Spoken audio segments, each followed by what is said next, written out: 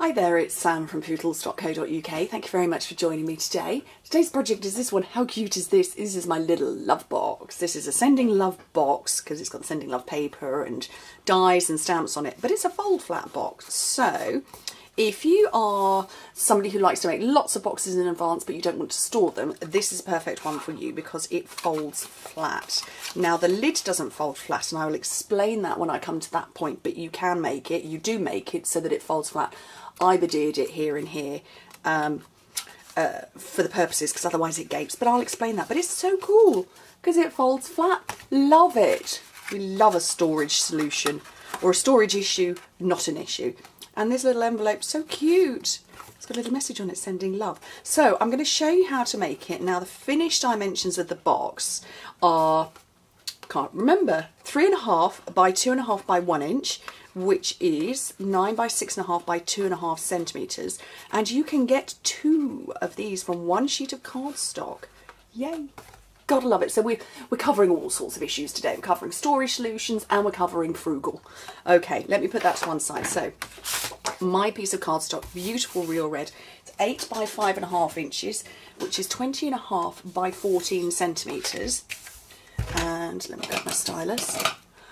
On the long side, we're going to score the long side first. Score it at 1 inch, 3.5, 4.5 and 7 inches, which in metric is 2.5, 9, 11.5 and 18. And then whiz it round and score it at 1 and 4.5 inches, which is 2.5 and 11.5. Now we do need to put some more score lines in. Oh, I put my ruler away. I had it out and then I put it away. So there you go, you've got my bicep, sorry, stretching my arm across. So we've got these 6 squares that are on the outside, that are around the outside edge, and we're going to put diagonal lines from the corners in, what you need to do is have all of your diagonal lines facing in. So we're going to have some that are in the wrong direction, or so it's going to feel. So those ones are pointing in. Okay, hopefully you can see that. There you go. Yes, you can. So they're pointing in. Oh, we've got some sun. Oh, that was unexpected. These ones here in the centre square, let me tip that. We're going to have those pointing in as well.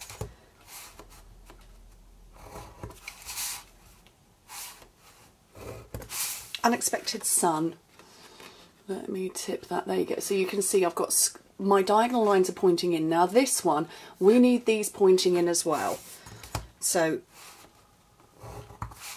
when it's finished, it is going to look like it's the wrong way around, but I promise you it's not. It's the right way. So they're pointing into the middle. I need to almost get some shade on here. Sun, go away. So they're pointing down to the middle. Now this part is going to be the top. If I tip it that way, you can... Oh, there we go. They're pointing in to this one. This is going to be the bottom of the box, and this is going to be the top. So we need to separate there and there. We're going to put, I'm going to snip that there and there. So I'm going to do it before I fold it, just so you can see it, because I've managed to find the right angle with the light. There, and then again, not these ones that are pointing in together, but this one here.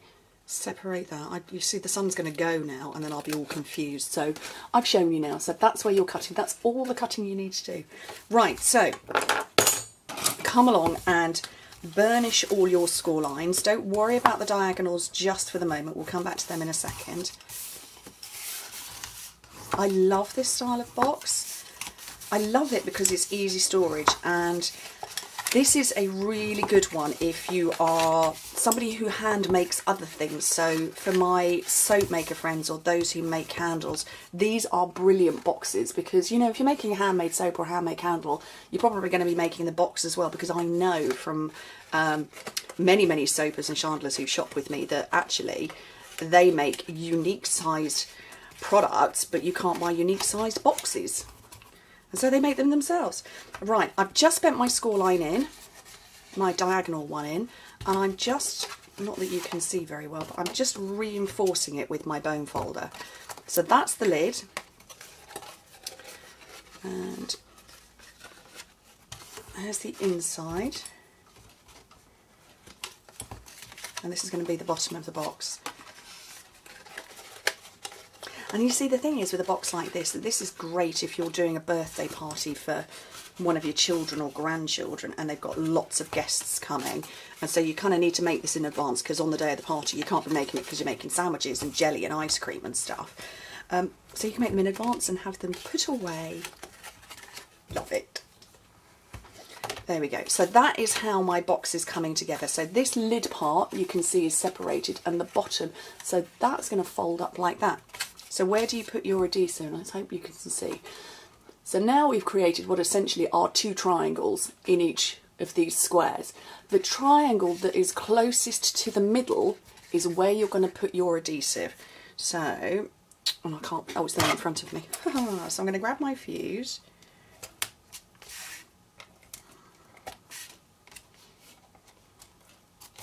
Oops, let me just do it this way round.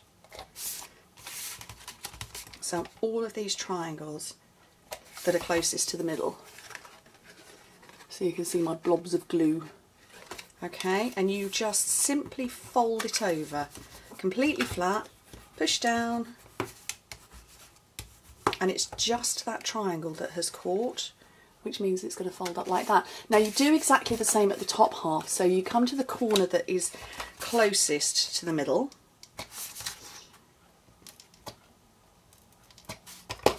and fold it over. However, and it will pop up like that, so this is the point you'd stop if you were doing a storage thing. So it folds flat like that. However, when you come to put the box together, it gapes like that. So you do want to put a couple of bits of extra adhesive in there and there, but we'll do that in a second when we come to finish, when we finish it off. So I'm going to put my DSP, just get the right bit, that's the top. So I've got a little panel, and this, I love the Sending Love paper. Let me grab it. This is how much I love it. I've shredded one just to get all the bits out. But you get 6 sheets of each of the patterns rather than the usual 4. But it's just lovely. I love the fact that you've got that in white, or you've got, sorry, red on white, but you've also got it in white on red. So there you go. So you've got opposites. Oh, this one's so cute. I've got this coming up in a project, another project that I've got set to one side to do. So my little panel measures 3 1/4 by 2 1/4 inches, which in metric is 8.5 by 6 centimetres. Ooh. I love the whole of the Sending Love suite. It was showcased at our annual event in November, and it was just, there were so many different things you could make with it. So love it. Okay, I'm going to pop a little handy thumb hole thingy there, like I've got there, just so that you're not wrecking, you know, you're not having to stick your fingernails underneath. So I've just got, what have I got? My 1/2 inch circle punch. There we go.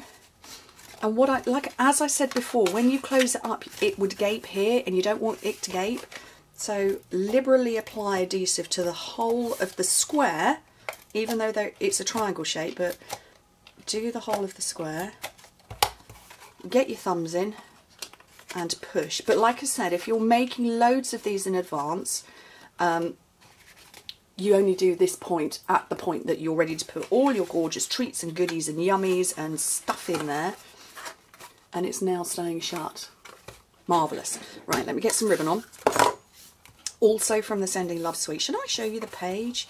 Have you got your catalogues? Has everybody got a copy of the catalogue? If you haven't, let me know. I can send them to the UK, obviously, where I'm based, but also France, Holland, Austria and Germany. France, Holland, Austria, yeah. France, the Netherlands, Austria and Germany.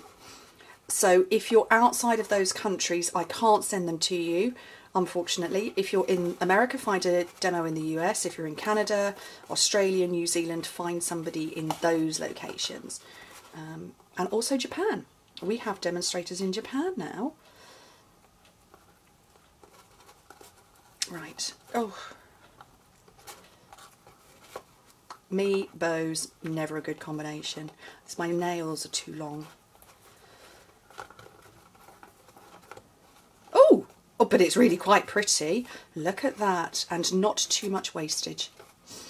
Right, so now I'm going to make this little part here, and I love it. So we've got the Love Notes framelets, and there are loads of them. It's possibly better if I show you off the catalogue rather than my jumbled up mess, because I've used it so much.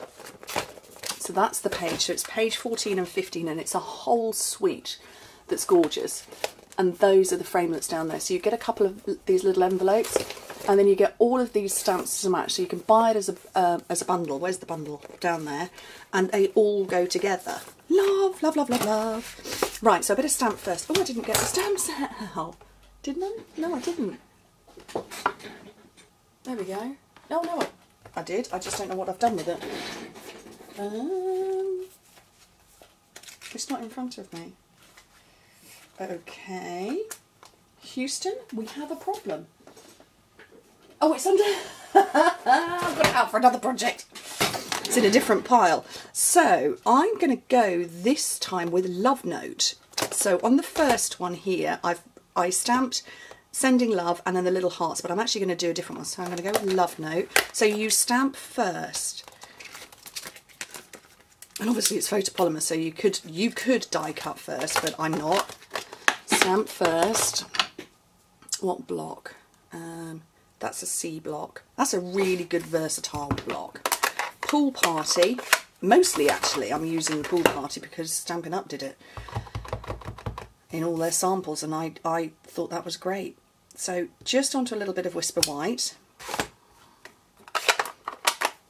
I need to pull out my framelets, so I'm going to go with this one because you'll see it shapes perfectly round it, and also the larger envelope. I think my little bit of Pool Party might not be... I can probably just about get that on. Okay, so over here I have got, whoops, my Big Shot platform with the thin die adapter. Whoopsie, one cutting plate. Actually, I need the magnetic platform because I've got stamping first. So magnetic platform, cutting plate, and I'm going to position this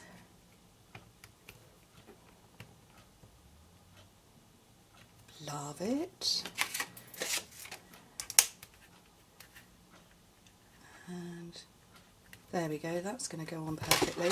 Cutting plate on the top, and then I've got my Big Shot, but it's out of view at the moment, so I could bring it in, but I'd probably take out the tripod, so I won't.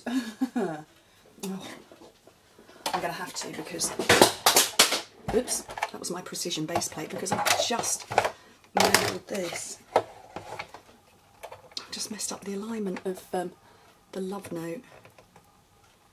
Yeah, I've just dropped my precision base plate on the floor. Whoopsie. There we go. If you're new to a Big Shot, that cracking is normal. It's not anything actually cracking, it's just a sound. And these plates, these cutting plates, have got a lot of give in them. So that sound is normal.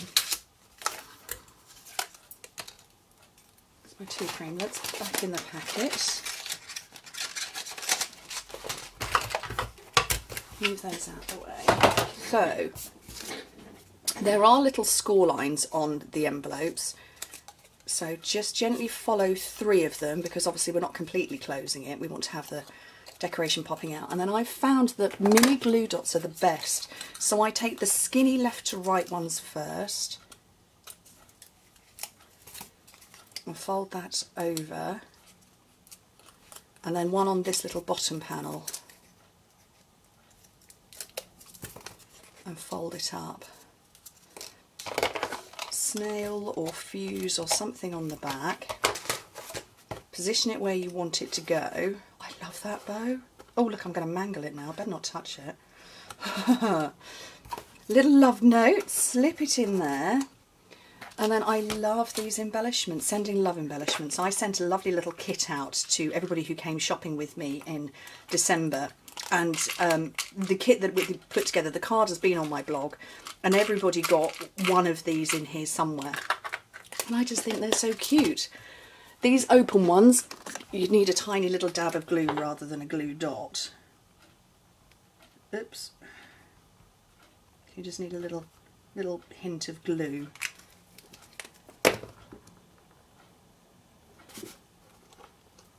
And then just to hold that down for a second. And there's one, and there's the other. Aren't they lovely? And like I say, 2 from 1 sheet of cardstock. Oh, that's a 15-minute video. Oh, that's longer than I was expecting. I hope you think it's worth it. Anyway, thank you ever so much for joining me, and I hope to speak to you soon.